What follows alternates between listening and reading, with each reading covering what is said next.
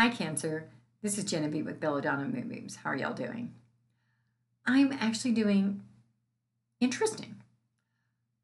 As I was sitting here getting ready to start this video, my ring light, which is it's this ring thing that puts light in my face, changed all by itself. I'm just sitting here and I see the light change. It's amazing.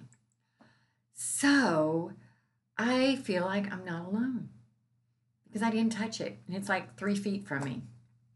And I've lost a little, the thing that controls it from a distance. I don't know. You know what I'm talking about. It controls, it turns the lights up and down. I haven't seen it in months. I can't find it. I could have thrown it away, I guess. I don't know.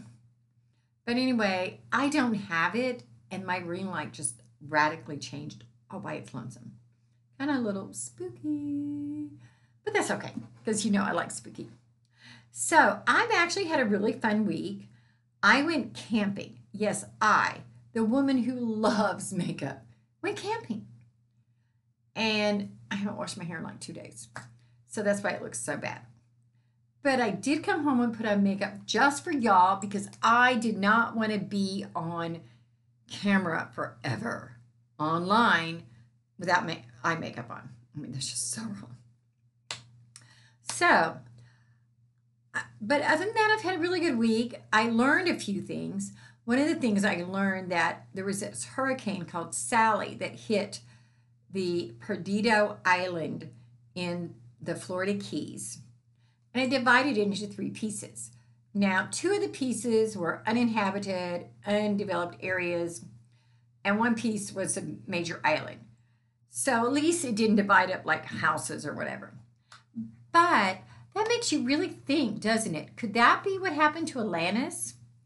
Could that be how the landmass divided and the oceans all came going in?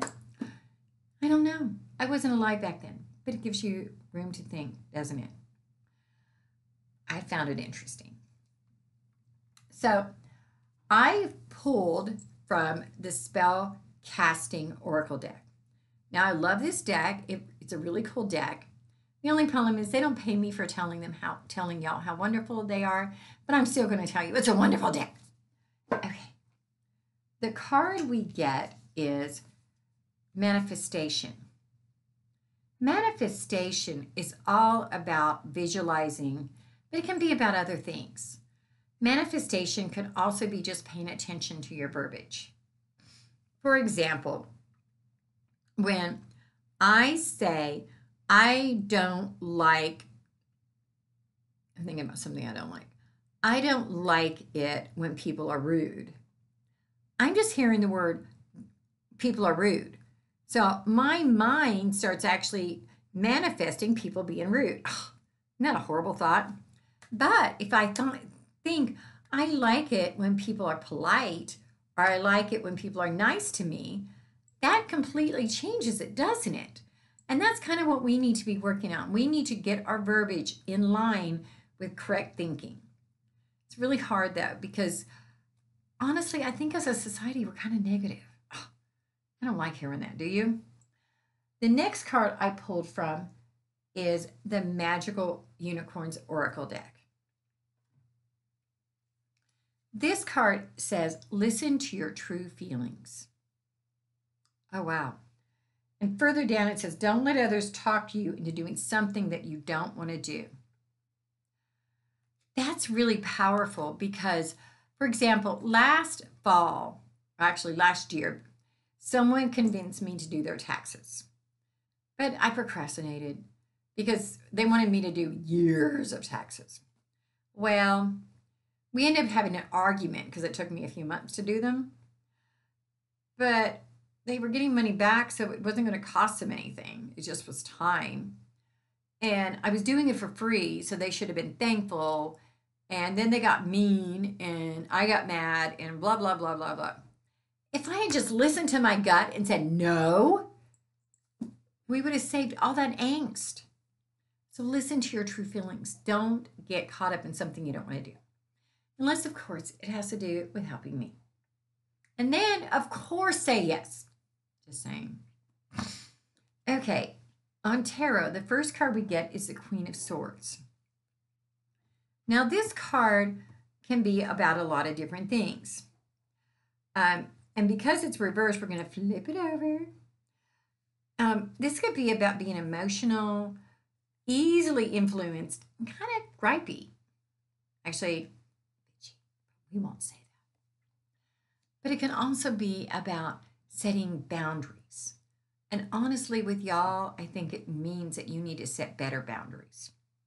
Because, especially in light of the fact that we got this don't say yes card, or listen to your true feelings. Let's revise that. See, I'm talking about verbiage. So, you need to set those clear boundaries. The next card I get for y'all is the Wheel of Fortune. This tells me that you're going to be successful about something. That the wheel is spinning. I like that noise, don't you? But it's spinning and it's going to come in a good place for you. You're going to have some success, some good luck, some fortune. And I think that's coming from starting a new project. This card is about starting a new project that's going to be successful. So you're going to have good luck on this project, but you need to tone down not setting boundaries. You need to set those clear and succinct boundaries. That's a hard word, succinct. So I think y'all will have a basically good week. Set some boundaries, manifest, and figure out what it is you want. Not what I want. Well, maybe. If I want it, yes, definitely listen to me. That's a joke in case you don't know that.